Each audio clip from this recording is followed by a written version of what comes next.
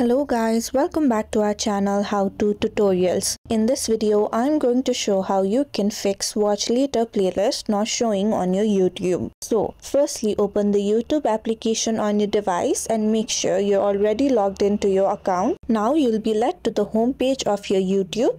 Where you can find your watch later playlist is you'll have to tap on the profile icon on the bottom right corner of your screen.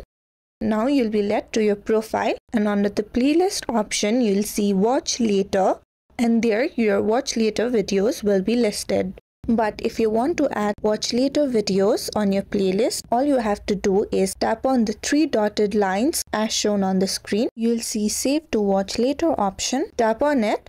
Now your video will be automatically saved to the watch later playlist. Now if you go back to your profile, you'll be able to see the video that you just saved to your watch later playlist. But if it isn't visible, you'll have to open the Play Store on your device. Now on the top search bar, type YouTube and open the YouTube application. This problem might arise if your YouTube application is not updated. So tap on the YouTube option.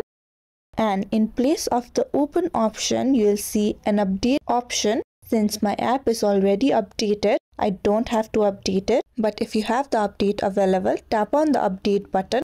Now again, open the settings on your device. The procedure might differ according to the phone you use, but I'm going to tap on the apps option. Then on the top option, app management. And I'm going to search for YouTube. Tap on the storage uses option. Now you'll be led to this page. Here you'll have to clear cache.